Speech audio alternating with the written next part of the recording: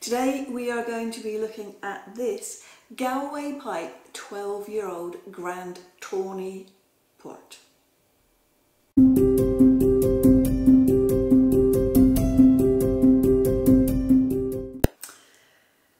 Hi, I'm Jo and this is Maximo and we are Tipples and Treats. So our tipple today is this one. Tell us about it, Maximo. Thanks, Jo. This one is a Galway Pipe Grand Tawny aged 12-year port. So it's a port we're reviewing today. It is, and you can see that it's got heaps of gold medals, so I'm looking forward to this. Now, shall I open it while you tell us a little bit more about it? Indeed, I've got some notes.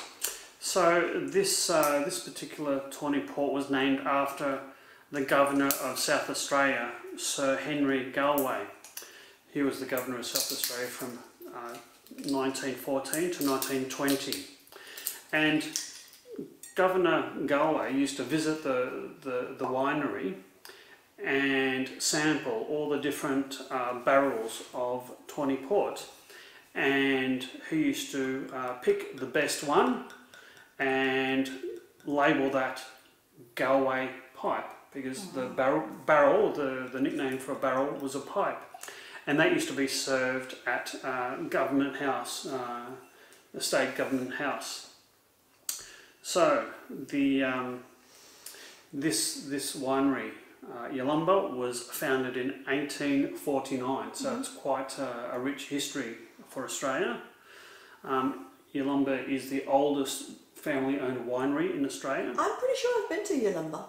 Yes, well, it's in the Barossa Valley in South Australia. I went there about 5 or 6 years ago. I'm pretty sure that was one that I went to. Now, this particular Tawny is around 18.5% alcohol, and in terms of cost, it's about 36 Australian dollars, so it's probably high 20s US, and a bit less for European and English people. Now, let's have a look at this. It's quite dark, I would say. It's quite dark, yeah. It's sort of a golden sort of brown colour. Yeah. Let's have a. I would usually expect ports to be a little bit reddier than this, but it's quite dark. It's probably aged 12 years, so it's probably getting a lot of the colour from the wood, making it quite dark. Let's have a sniff. Fruity. Quite fruity, isn't it? It's sort of raisiny. I'm going to dive in and taste. Sort of oaky. What do you think? That's lovely, actually. I do like that.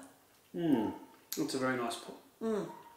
Very nice. It's quite sweet. The tasting notes say that that there's a high level of sweetness complemented by a relatively low pH, and therefore a good level of fresh acidity.